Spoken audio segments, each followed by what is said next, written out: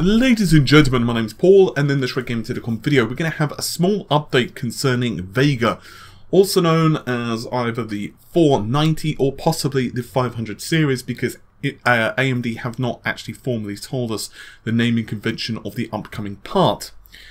Now, the GPU is somewhat of a mystery. As we all know, there have been a few sightings of it, both officially and unofficially, either at the New Horizon event or at leaked press footage, and then of course we've also seen various leaked benchmarks. But the GPU as a whole, in terms of the specifications, other than a few leaks here and there, remains very much a closely guarded secret. On top of all of that, we don't know the release date. Now hopefully we can at least get a release date in January, which of course will represent CES 2017. But what we can tell you is that the customer variants of these cards is definitely getting closer. And we know this for certain because of the RRA. So the RRA is South Korea's National Radio Research Agency. And any silicon-based electronics must go through that agency and get a stamp of approval. This stamp of approval basically indicates that the GPU or whatever device, be it a microwave or whatever, anything that's got silicon in it essentially, is not going to blow up and harm someone or put out dangerous frequencies or interfere with, radio traffic or whatever. Basically that it's safe for the hands of the average person and it won't cause any damage to other equipment. So what this means when they have this certification process is that the chip that is submitted to them just inherently must be as close to the final design as possible, or the final design. Because think about it, let's say it's like 70% through the design of the chip, they're not going to approve that for sale when there's still something that you could tweak as a manufacturer and, oh, sorry, blown up the toaster next door. That just doesn't make sense. Now, I admit that does not give us a release date, but what it does do at the very least is give us a good indicator. And what's very interesting about this as well is that there is another entry which clearly indicates Polaris 12. Now, Polaris 12, we did talk about just yesterday, so I don't want to harp on about it too much, but it looks like it's even lower end than Polaris 11.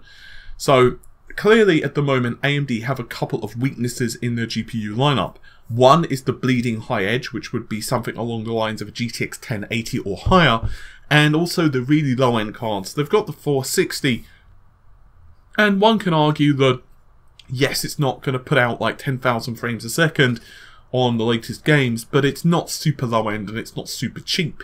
So that's where AMD definitely need to bolster their offerings. So with that said, them putting out these two cards is probably a good sign. So what we have here is the D04001 and the C90603, which is a bit of a mouthful. Sticking to the C9, this is most likely Polaris 12. I don't want to once again harp on about Polaris 12 super amounts because I realise for many of you it's not really gaming orientated or GPU that you're going to aspire to own. However, what we do know is that it didn't get its certification until the 9th of December. That's pretty clear. Now that does indicate, at least in theory, that the chip is not so far along, or hasn't been at least so far along in Vega with development. That does make some sense, but it also doesn't necessarily indicate much because it's also a simpler piece of silicon to produce. What I mean by that is that it's most likely going to take less engineering power, I guess. There's less parts in it, there's less room for screw-ups and errors than, let's say, a high-end card for Vega. Let's make the assumption it's got HBM2 of like 8 GB. There's much more chance something could go wrong with those in large quantities than, let's say, Polaris 12. I'm obviously just speculating there. I don't have insider information. Always need to make that stuff clear. However, with what we presume to be the Vega part, it is most likely the 490, or what we presume is the high end. Now, the reason I keep saying presume is, yes, Vega is definitely in the works, and obviously we've seen it at New Horizon, but one cannot forget the Polaris 10 XT2 entry. Now, XT2 would at the very least indicate that there is a dual Polaris 10 part. Don't forget, it can't be any higher than Polaris 10 unless, you know, they've engineered something different. And I don't think they're going to go higher with the Polaris Silicon. So either, my theory is that either the 490 is a dual Polaris 10 base GPU, or the other option is it's Vega, which it's a bit of a mystery. All we do know is it most likely has 8 GB of RAM, thanks to a huge amount of leaks that's popped up. The Doom demos did show 8 GB as well, but that was running on Vega. So whether Vega is the 490 or not, well, fast forward a couple of months and we'll probably have the answer, unfortunately. I know that's not particularly helpful to me, but I'm being honest with you. I don't want to sell you bullshit. Now, what we do know about the D04001 is that typically this naming convention has not been seen, whereas the C9 has been used in Polaris cards in the past. D0, at least as far as I'm aware, has not. So it does at the very least hint that there is a new card in the works. What does all of this mean? Well, it's a bit tricky, to be honest with you. I mean,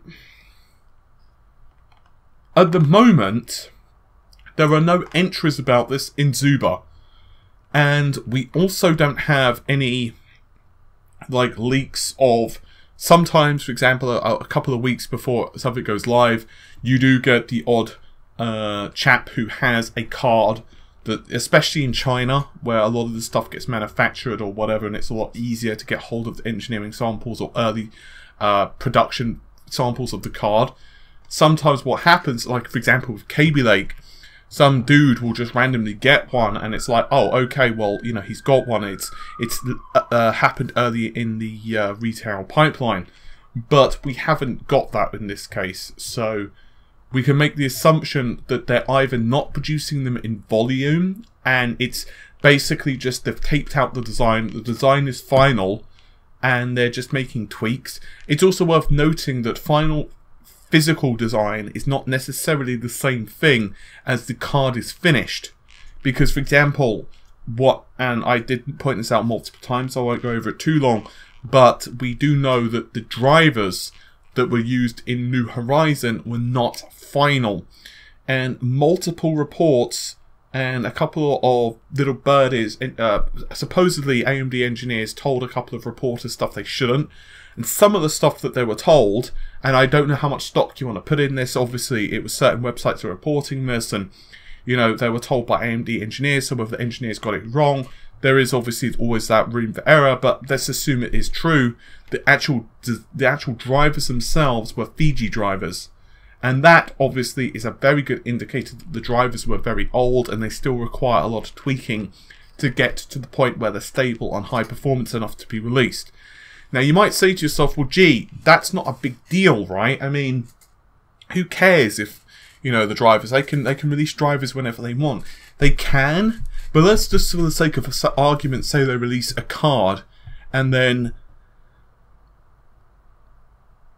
3 weeks later they release a driver which improves performance by, I don't know, I'm just throwing out a number, 20%. The problem is the reviews have already gone up and the word of mouth has already gone up for the 20% lower performance, and then it's very hard to beat that. So it's better if they get everything in a row. And I do have a feeling, and this is once again me being presumptuous, but I do have a feeling that AMD are definitely getting their ducks in a row, because the Relive driver, which I did review, is definitely a large improvement, and it's obvious. There were certainly some criticisms that could be levered at the RX 480 performance because of its drivers. I mean, now the RX 480 is actually slightly faster in some applications than the GTX 1060, and the two cards are essentially neck and neck. Whereas before, when the 1060 was launched, it actually had a distinct advantage over the RX 480. So in other words, the 480 has like clambered up a bit in the performance ladder. So if AMD had gotten those drivers really solid before the card's release, it probably would have meant something a little bit different for a lot of folks who are recommending, you know what, the 1060 is a little faster. Even though the 1060 did come out a little later, there were a great many of individuals who are just holding off and just thinking, well, I wonder what Nvidia are going to counter with. Because that makes sense, right? If you don't need a graphics card then and there, it's good just to wait a month or two. So anyway, I think I've talked a bit too long on this particular subject. It's kind of turned into a more ranty, opinion-y thing rather than actually anything informative. So I think I'll, quit here while I'm ahead. Hopefully you've enjoyed the video. I'll see you soon. Take care of yourselves. Bye for now.